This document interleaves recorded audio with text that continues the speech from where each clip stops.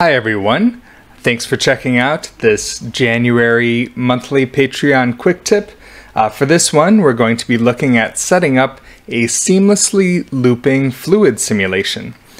For any people that listen to music on Spotify, you may have noticed when you're listening with the app on your phone, sometimes there will be these little looping videos playing in the background behind songs. So I was working on one of those this month and thought it would be really cool to do this seamlessly looping fluid thing for that. And let's take a look at how that's set up. Actually, before we do, I can show you what the end result looks like and the final comp. Looks a little something like this, with some extra color correction and video stuff in there. Don't mind the metalness of that.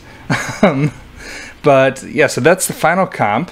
Clearly a bit, darkened and etc. compared to the raw renders.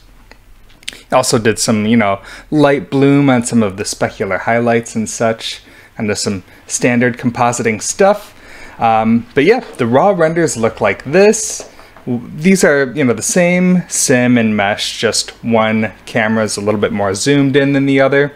I like the one on the right. It's just looking at kind of the lower half of what we see on the left.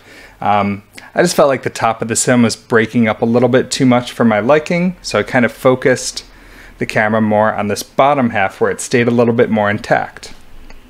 So yeah, let's go through the setup and the scene for this.